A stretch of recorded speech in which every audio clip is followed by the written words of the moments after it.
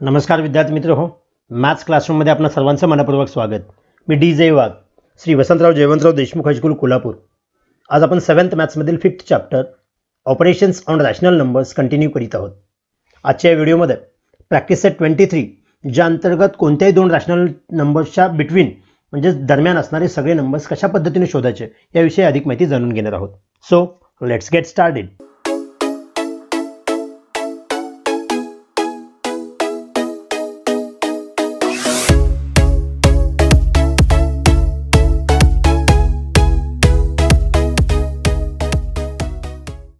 Okay students, कोणत्याही दोन rational नंबरच्या दरम्यान असणारे नंबर कसे असतात ते फाइंड आउट करण्यापूर्वी या प्रश्नांची जरा थोडीशी उत्तरं देऊया.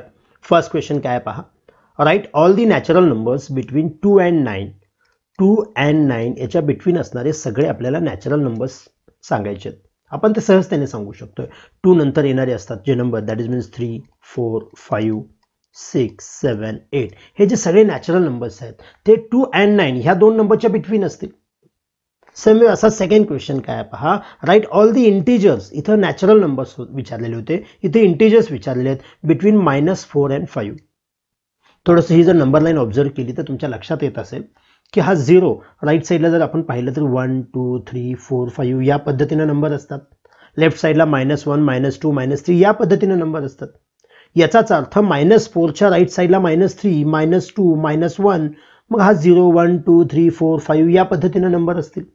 म्हणजेच आपण या दोघांच्या बिटवीन असणारे सगळे इंटिजरचा जर विचार केला तर आपल्याला -4च्या राईट साईडला असणारा -3, त्यानंतर -2, -1, 0 असे नंबर सापडतील. त्यानंतर 1, 2, 3, 4 हे पॉझिटिव्ह नंबर सापडतील. हे जे नंबर्स आहेत ते -4 and -5 या दोघांच्या बिटवीन असतील.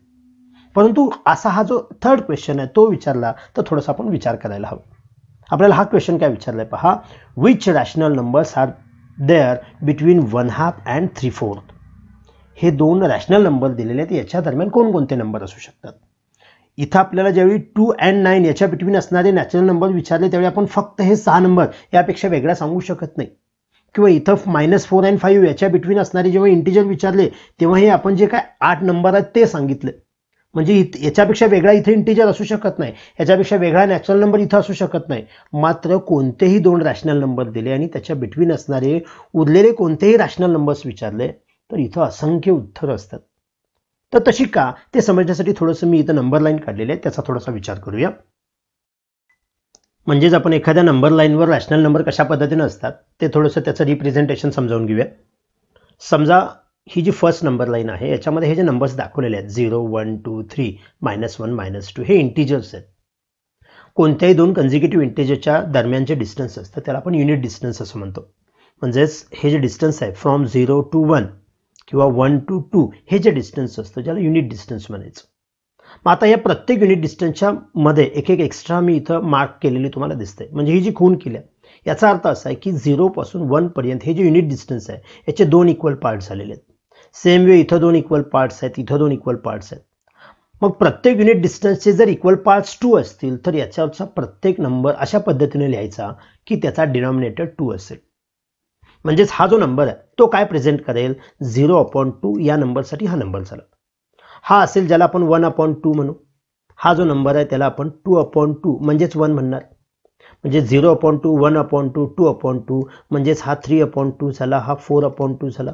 4/2 म्हणजेच 2 असेल. तसंच याला आपण 5/2, 6/2 या पद्धतीने म्हणतो. म्हणजे हे जे रॅशनल नंबर्स आहेत ते आपण नंबर लाईनवर कशा पद्धतीने असतात त्याचा अंदाज येण्यासाठी ही नंबर लाईन फक्त दाखवली. अशाच पद्धतीने ही जर पुढची नंबर लाईन पाहिली तर इथं हे 0 पासून 1 पर्यंत हे जे युनिट डिस्टन्स आहे इथं 4 इक्वल पार्ट्स दिसतात आपल्याला. म्हणजे हा first, second, third and fourth असेच प्रत्येक युनिट डिस्टन्समध्ये 4 इक्वल पार्ट्स दिसतात. म्हणजे हा जो नंबर आहे त्याला आपण 0/4 म्हणू. याला 1/4, 2/4, 3/4 हा नंबर म्हणजेच 4/4 म्हणजेच 1 आला. 5/4, 6/4, 7/4 आणि हा जो नंबर असेल ज्याला आपण 8/4 म्हणजेच 2 म्हणू. मग या नंबर लाईन दोन्ही नंबर लाईनचं जर ऑब्झर्वेशन केलं तर तुमच्या लक्षात येईल इथं आपण आत्ता काय म्हटलं की 0 पासून 1 पर्यंत इथं आपण आता हा एक नंबर दाखवला. इथं तसे 3 नंबर दाखवू शकतोय.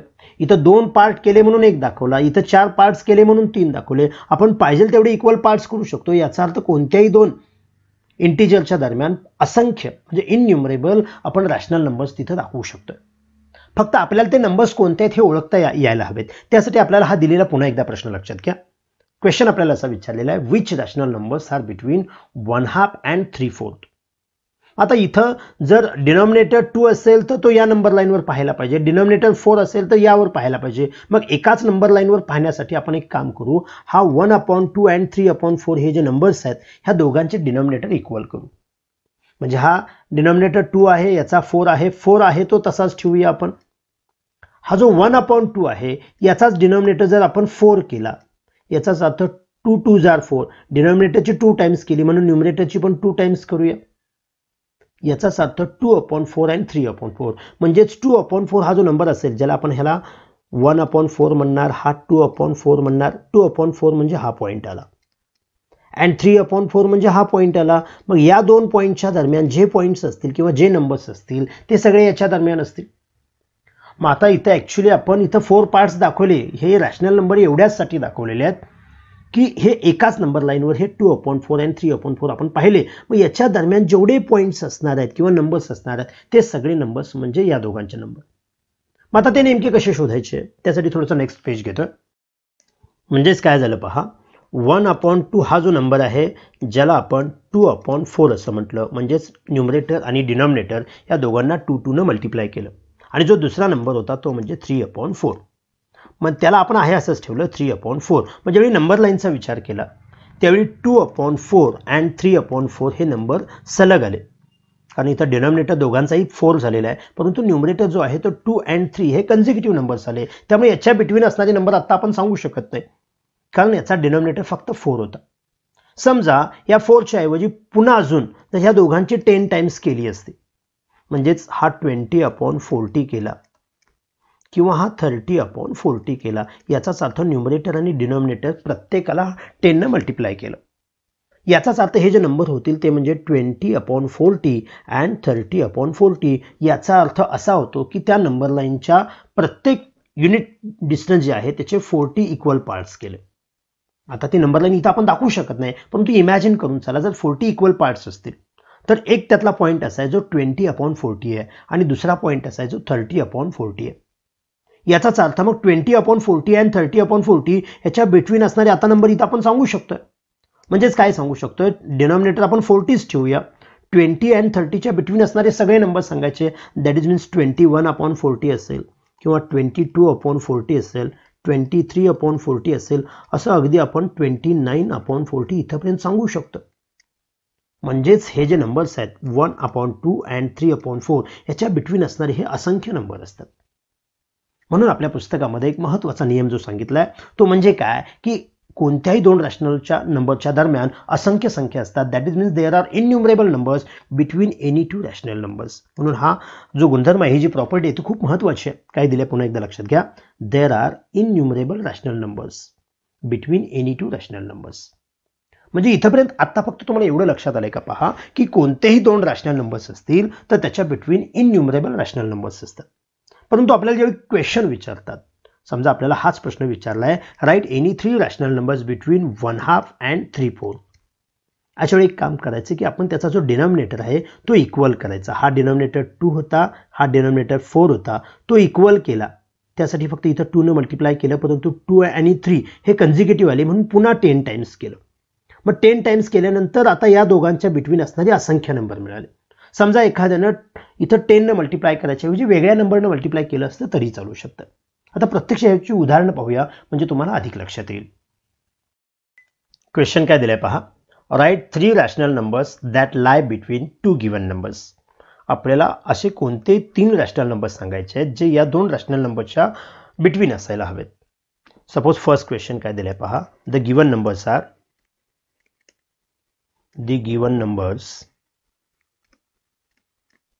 are 2/7 and 6/7. आता हे दोन नंबर आहेत, याच्या बिटवीन असणारे सगळे नंबर फाइंड आउट करायचे आहेत. इथं ऑलरेडी आम्हाला डिनॉमिनेटर इक्वल दिलेलेच आहेत. मग याचा अर्थ मग न्यूमरेटर जर आपण चेक केले तर 2 and 6 हे एवढेच नंबर पहा. मग त्याच्या बिटवीन आपण सांगू शकतो 3, 4, 5 हे 3 नंबर सापडतात. म्हणजे इथं आपण डायरेक्ट आन्सर लिहू शकतो. देअरफॉर इथं आपण असं म्हणूया, देअरफॉर द नंबर्स बिटवीन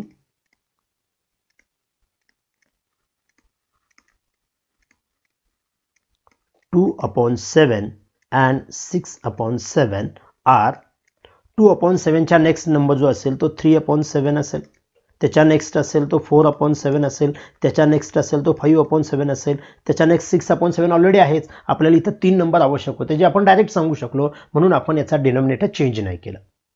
म्हणजेच 2/7 च्या पुढचा 3/7, 4/7, 5/7 या पद्धतीने आपण नंबर सांगितले. परंतु जर डिनॉमिनेटर सेम नसता किंवा असून सुद्धा जर नंबर सांगता येत नसते तर काय करावं लागेल, त्यासाठी एक नेक्स्ट एक्झाम्पल बघूया. सेकंड एक्झाम्पल काय सांगितलंय, आपल्याला जे नंबर्स दिलेले आहेत, the given numbers R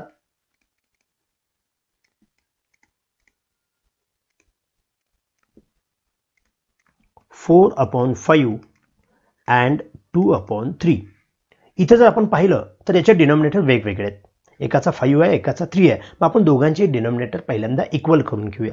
that is means 4/5 याचे सेम वेट 2/3 याचे पण. मग याचा डिनॉमिनेटर 5 आहे, याचा 3 आहे. 5 आणि 3 या दोघांच्या टेबलमध्ये 15 नंबर येतो, म्हणजे दोघांचाही डिनॉमिनेटर आपण 15 करूया. तर त्यासाठी काय करावं लागेल, हा 5 जो आहे त्याला जर 3 ने मल्टिप्लाय केलं तर 15 होईल, किंवा हा जो 3 नंबर आहे त्याला 5 ने मल्टिप्लाय केलं तरी सुद्धा 15 होईल. मग याच्या डिनॉमिनेटरला 3 ने मल्टिप्लाय केलंय म्हणून न्यूमरेटरला सुद्धा 3 ने मल्टिप्लाय करूया, म्हणजेच 4 3 12 होईल. याच्या डिनॉमिनेटरला 5 ने मल्टिप्लाय केलं म्हणून न्यूमरेटरला सुद्धा 5 ने मल्टिप्लाय करूया, म्हणजेच 2 5 10 होईल. याचाच अर्थ असा झाला की हा 4/5 म्हणजेच 12/15, हा 2/3 म्हणजेच 10/15. मग आता आपण इथं डिनॉमिनेटर सेम झाल्यात, मग 10 आणि 12 याच्या बिटवीन असणारे नंबर सांगू शकतो, पण इथं 10 12 जवळच आहेत, म्हणजे 10 आणि 12 याच्या बिटवीन फक्त आपण 11 सांगू शकतो. पण आपल्याला इथं 3 रॅशनल नंबर सांगायचे. अशा वेळी पुन्हा एक काम करूया, पुन्हा त्याची 10 टाइम्स करू. 10 टाइम्स एवढ्यासाठी करायची की आपण ते पटदिशी करू शकतो. म्हणजेच 12 ला 10 ने मल्टिप्लाय केलं 120 आलं, याला मल्टिप्लाय केलं 150 आलं. तुम्हाला प्रत्येक वेळी 10 नेच मल्टिप्लाय करायला पाहिजे असंही नाही. समजा पुन्हा तुम्ही ट्वाइस केला तरी चालतं, म्हणजे प्रत्येकाला 2 ने मल्टिप्लाय करूया. समजा 12 ची 2 टाइम्स केली तर 24 होईल, 15 ची 2 टाइम्स केली तर 30 होईल. सेम वे 10 ची 2 टाइम्स 20 होईल आणि 15 ची 2 टाइम्स 30 होईल. म्हणजे 2/3 याचाच अर्थ 20/30, 4/5 याचाच अर्थ 24/30. आता हे जर नंबर आपण ऑब्झर्व केले तर आपण म्हणू शकतो की 20/30 पासून 24/30 पर्यंत 21, 22 आणि 23 हे 3 प्रकारचे न्यूमरेटर घेऊ शकतो. म्हणून पुढे आन्सर असं लिहायचं आहे, therefore the numbers between 4/5, question मधलेच आपण जे रॅशनल नंबर्स आहेत ते लिहूया. 4/5 अँड 2/3 आर याच्या बिटवीन असणारे नंबर म्हणजे या दोघांच्या बिटवीन असणारे. मग ते कोणकोणते असतात, तर 20 पासून 24 पर्यंतचे सगळे नंबर्स घ्या.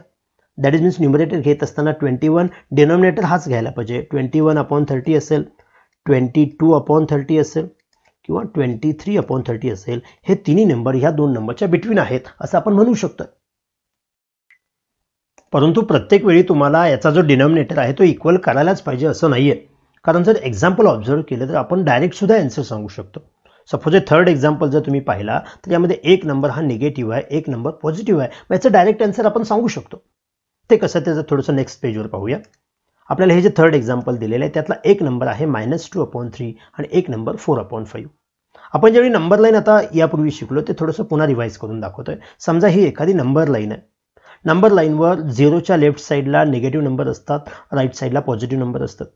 याचाच अर्थ हा जो -2/3 आहे तो ह्या 0च्या लेफ्ट साईडला कुठेतरी असेल आणि हा जो 4/5 आहे तो राईट साईडला कुठेतरी असेल. मग यावरून आपण अंदाज बांधू शकतो की यामध्ये कोणकोणते नंबर असू शकतात. भले याचा डिनॉमिनेटर वेगवेगळा आहे.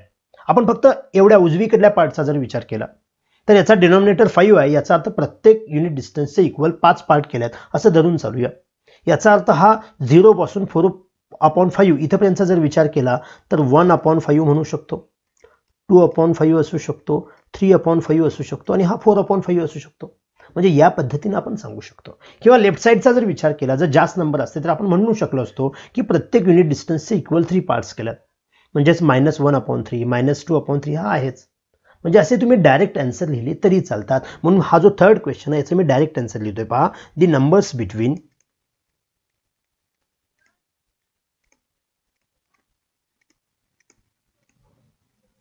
-2/3 and 4/5 are मग याच्या बिटवीन असणारी कोणतेही नंबर, आता 4/5 पेक्षा लेस असणारे सांगायचे, that is means 1/5, 2/5, 3/5 and so on. असं तुम्ही डायरेक्ट आन्सर लिहिलं तरी चालेल. याच पद्धतीने पुढचा एखादा ओरल इक्वेशन पाहूया. सपोज हा 4th क्वेश्चन आहे, जो आपल्याला 7/9 आणि -5/9, इथं आता ऑलरेडी डिनॉमिनेटर इक्वलच आहे, परंतु हा निगेटिव्ह नंबर 0च्या लेफ्ट साईडला असेल, हा पॉझिटिव्ह नंबर राईट साईडला असेल. मग 7/9च्या लेफ्ट साईडला असणार आहे, म्हणजे 6/9, 5/9, 4/9, 3/9, 2/9 यातले कोणतेही 3 नंबर जरी लिहिले तरी चालू शकतात.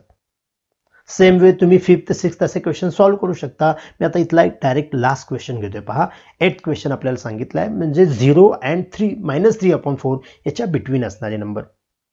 आता 0 इथं असेल, -3/4 इथं असेल, नंबर लाईनचा विचार केला तर, म्हणजे लेफ्ट साईडला जर आपण विचार केला, प्रत्येकाचे जर 4 इक्वल पार्ट्स केले असतील तर -1/4, -2/4 या पद्धतीने सांगणार. परंतु हे 2च नंबर झाले, आपल्याला किमान 3 नंबर लिहायचे आहेत.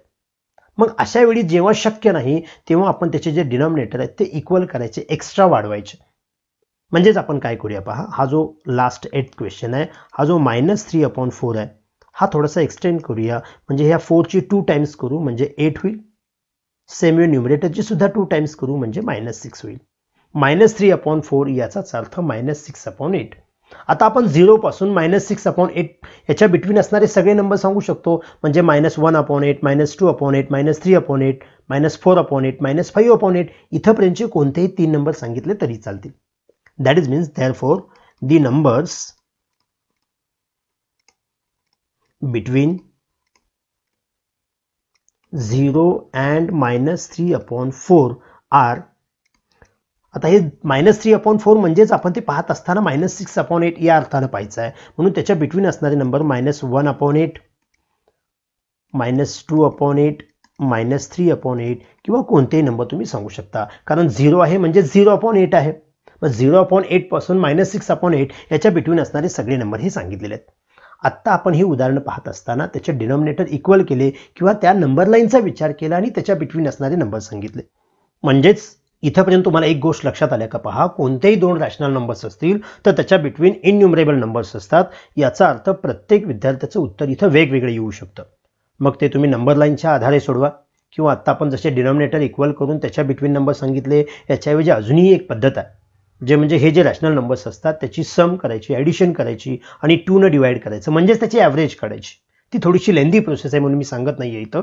तुम्ही या दोन्ही कोणत्याही पद्धतीपैकी एक पद्धत वापरू शकता.